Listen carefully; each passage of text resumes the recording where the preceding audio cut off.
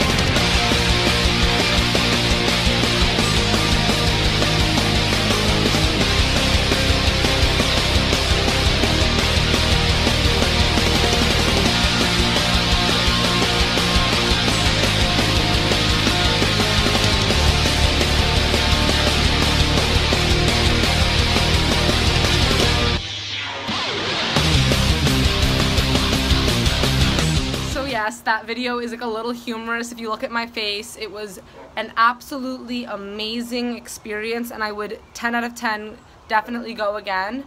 So we went for one of my really good friends' 18th birthday and we went with about 6 of us to keep the price down. If you go in a bigger group, it gets like the cost of the plane gets divided by the number of people.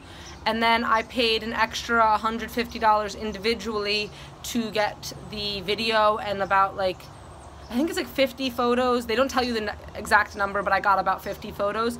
And because of the video and the photos quality, I would 10 out of 10 recommend that you also get the video because it's kind of like a cool memory. So I obviously jumped in tandem. You saw there was a guy behind me. And this was actually a really big deal for me because if you know me, you know I am kind of terrified of heights and I am really not a fan of airplanes.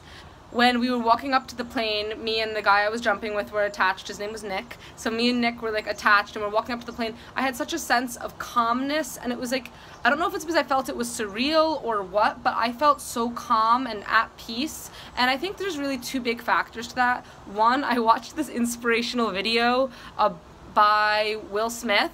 And it's him talking about overcoming fear and it's his experience skydiving, and I feel like that gave me a really interesting and calming perspective.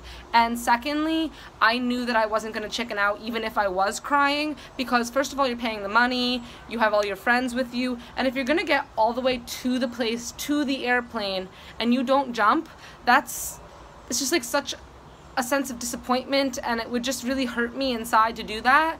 So I wasn't even crying though because I just had like I said, I had such a sense of calm come over me.